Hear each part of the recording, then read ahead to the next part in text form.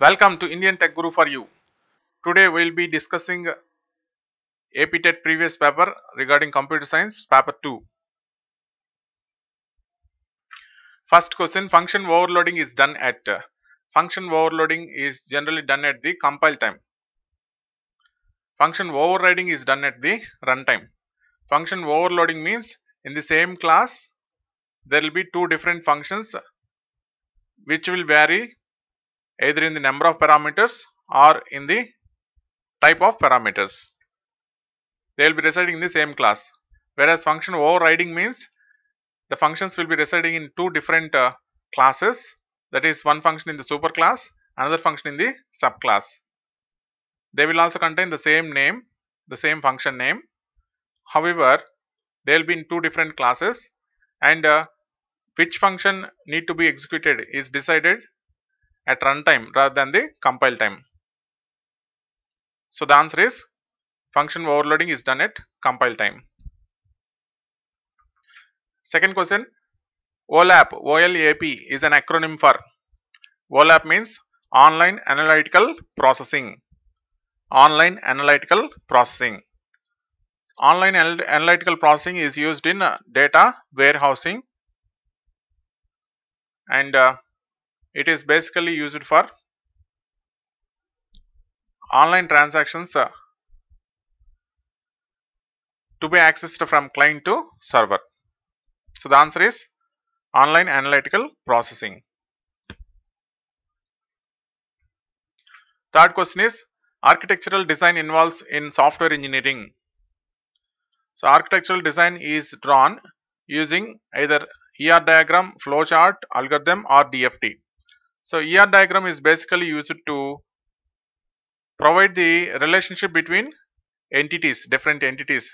It is generally used in the database management system to establish relationships between database tables, database table entities. So it is not used for architectural diagram. Flowchart means it contains certain flow symbols such as the start, processing symbol, as well as conditional symbol to show the flow of execution of a particular program. So it is also not used for architectural design. Algorithm means it is a sequence of steps to execute a particular program. It also does not represent the architectural design. So the DFD, data flow diagram actually is used to show the architectural design of software engineering, which contains different levels of the data flow such as level 0, level 1, level 2 and so on. So the answer is DFD. Fourth question, an EDP auditor must be an expert in. Here EDP means electronic data processing. Electronic data processing is done basically between two business organizations entirely electronically. So an electronic data processing auditor must be an expert in computerized business systems, so that their businesses can interact electronically and perform the operations. So the answer is A, computerized business systems. Next question, number 5. If no exception is thrown, then what happens? So generally there will be a try block and there will be a catch block. If at all some exception arises in try block, then catch block will the code in the catch block will be executed. If there is no exception, then it will not come into the catch block code. So the answer is all catch blocks coded will be bypassed. It is going to bypass all the catch blocks, and whatever the code exists after the catch block, that will be executed. Let us see the remaining answers. A catch block will cause an error. No, it is not true. If there is no exception in try block, nothing happens in the catch block. The first catch block coded will execute. That is not correct. If there is no exception, then no catch block will be executed. The last catch block coded will execute. That is also not correct. because if there is no exception, no catch block code will be executed. So the answer is D. All catch blocks coded will be bypassed. Next, sixth question. Consider the following pseudocode. If A is greater than B and C is greater than D, then A equal to A plus 1, B equal to B plus 1, and if. So to find the cyclomatic complexity of the pseudocode is, they have asked the cyclomatic complexity. To find the cyclomatic complexity of the given pseudocode, first of all, we need to draw the flow graph. Okay, let us draw the flow graph for the given code. The first condition is if A is greater than B. If this condition is true, then we need to check one more condition, that is if C is greater than D. If this condition is false, then we have to go to the exit point.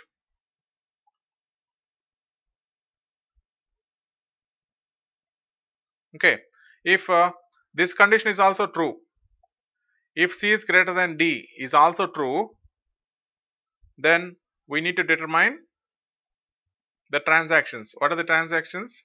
A equal to A plus 1, B equal to B plus 1. If A is greater than B is true, but C is greater than D is false, then directly go to the exit point.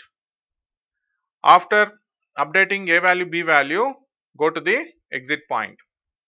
So now, how to calculate the cyclomatic complexity? The formula for calculating the cyclomatic complexity is E minus N plus 2 into P. Here E represents the number of edges. How many edges are there here? 1, 2, 3, 4 and 5. Totally 5 edges are there.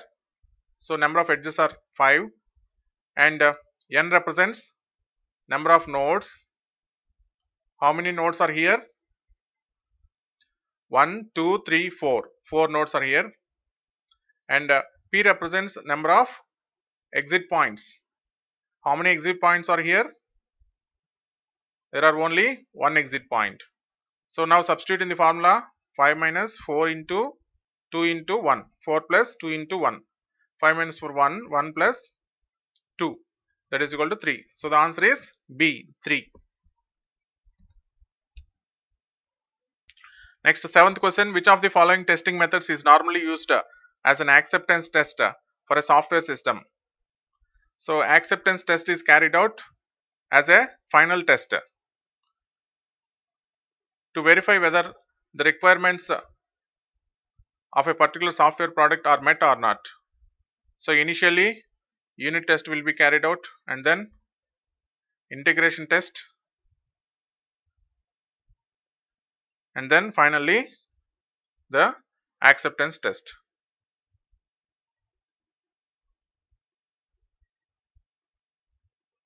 So this is the final test to be carried out. Acceptance test is the final test to be carried out, whether the requirement analysis are met or not. So for acceptance test, what we are going to perform? We are going to perform the functional testing, whether all the functions that are available in the particular product are in the working condition or not. So the answer is functional testing. The testing we are going to carry out during the acceptance test is functional testing. Answer is D. Next, eighth question, simple question. Match the following. The beginning of the function code. The beginning of the function code is left braces. The preprocessor directive always starts with hash include.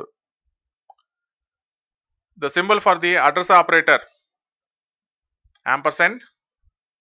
The name of the function always ends with parenthesis. So what is the mapping now?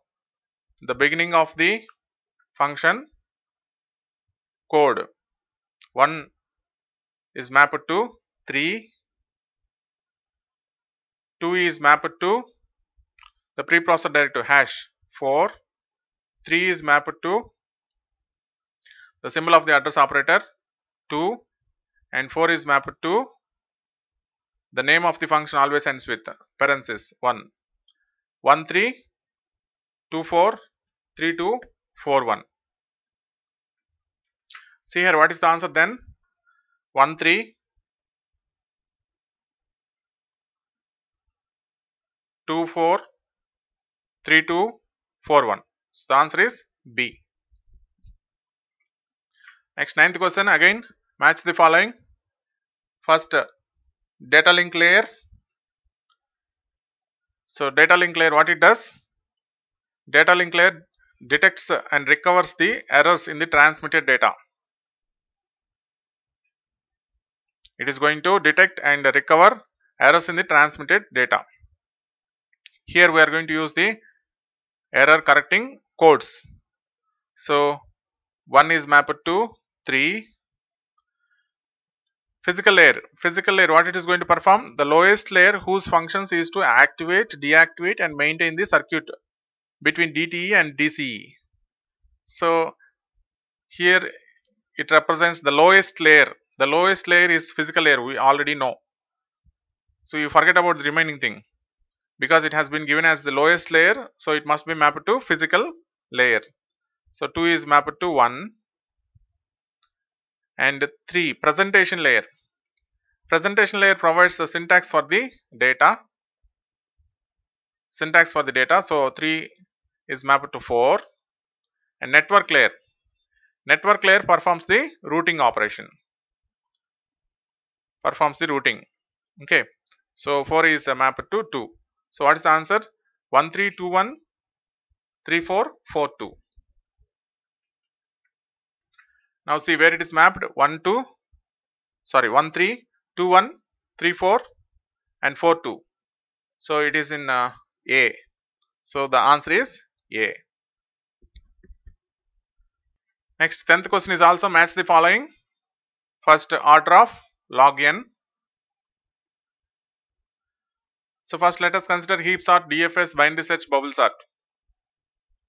If we consider heap sort complexity is order of n log n. Heap sort complexity is order of n log n. Next, if you consider depth first search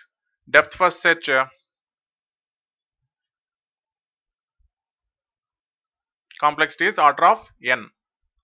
Next, if you consider binary search complexity is order of log n. If you consider bubble sort, the complexity is order of n square. So what should be the answer? Answer is A. 1 3 2 2 3 1 and 4 4.